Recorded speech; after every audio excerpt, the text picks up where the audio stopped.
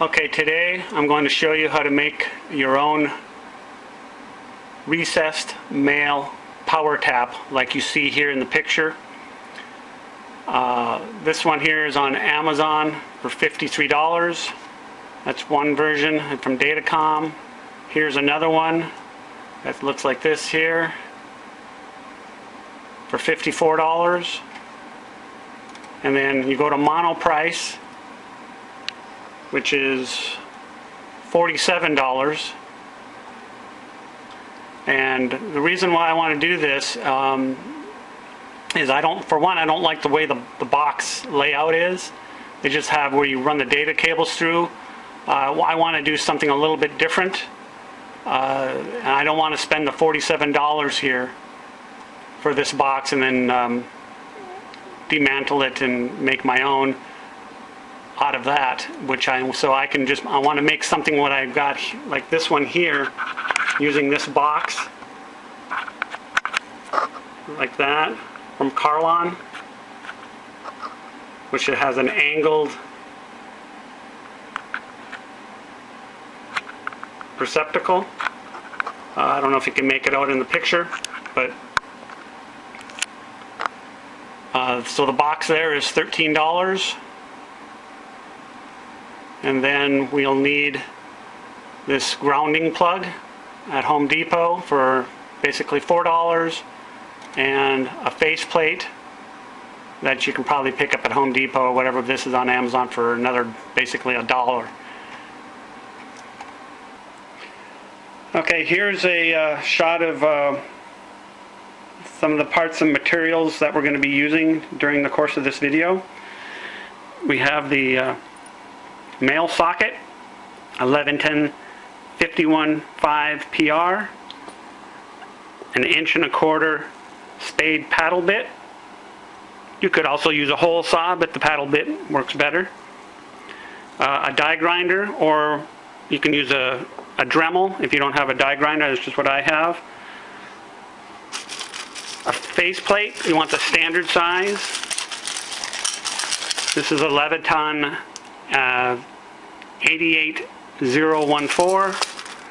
This is a recessed kit, just as far as the demo. It's not really the one that I used in my project, but this just goes to show what we're going to be using in the demo. It's just a single gang recessed kit. Then of course some electrical wire, some 12 gauge 2, 14 gauge would work as well. The smaller the number, the heavier the cable. Then we'll be needing a file. I just happen to have this kit here that has, it's a square file for notching different items out, or you can just use a regular file as well, or a Dremel will work too.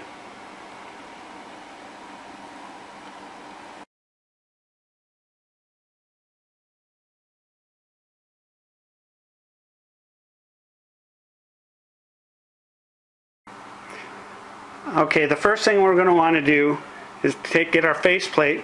It's just a standard size faceplate, and we're going to find our center. So we just get any type of a ruler or straight line measure there, and we draw a line. And then on this one here, there's these little notches or bumps that I'm going to use to line up for my center. Doesn't have to be exact, but we do want it to be fairly close. Okay, and later what we're going to end up having to do is these notches, these little bumps, they're in the way. So we're going to need to grind these down. Okay, now that we have the center found here, we're going to go in. We chucked up our 1.25" bit, paddle bit.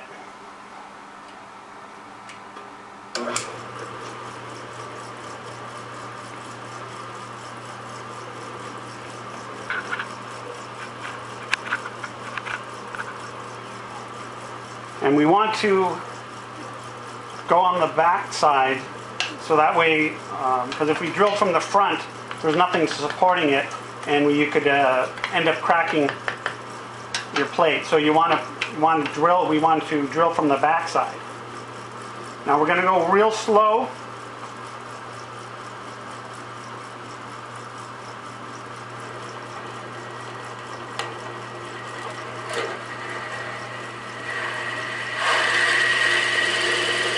Take your time.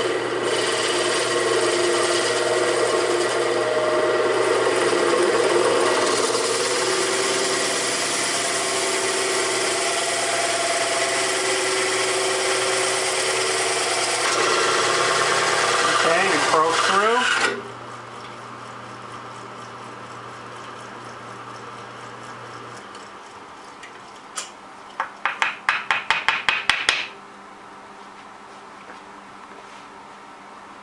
And there's our hole. Okay, the next thing that we're going to want to do is get our, you'll see on our socket, the male socket, we take it apart and we'll notice there's like a little notch here on the top side, and it aligns with the housing here. So what we're going to need to do on the housing here is make a notch. See, right now it won't fit. While we're on that subject about it, things fitting, this is the a regular pre-made faceplate that already has the hole drilled in it, and this is the one that we made.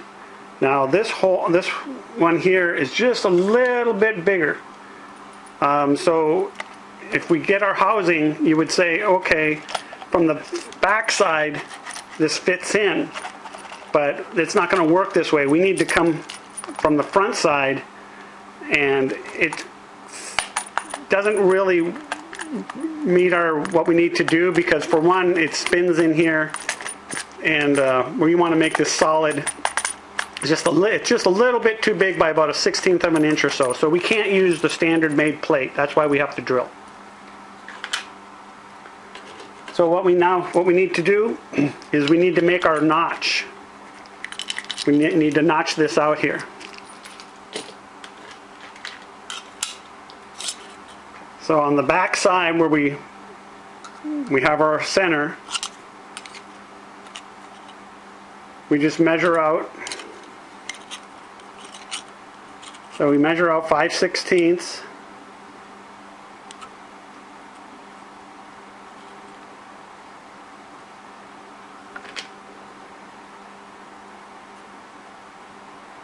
Total. There,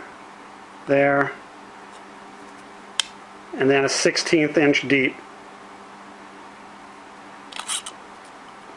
Okay, and we're going to make a notch, square notch here, here, and there. Okay, just finishing up making that notch, as you can see here.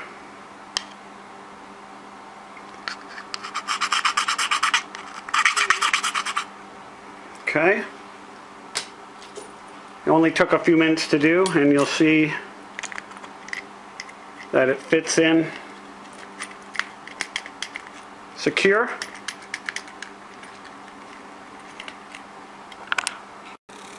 Okay, now that we got the notch made, we have to remove these protrusions, these little indentations here, because the housing, it doesn't fit flush. So we need to have this fit flush. So I'm going to take the bit that the die grinder bit, and just grind these down, either that or a Dremel, however way you want to do it. They just need to be perfectly smooth with the faceplate. Okay, I'm just finishing up.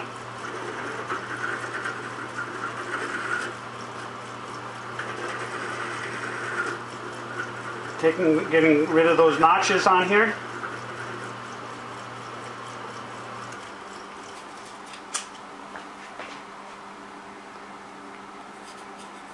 Okay, we're smooth.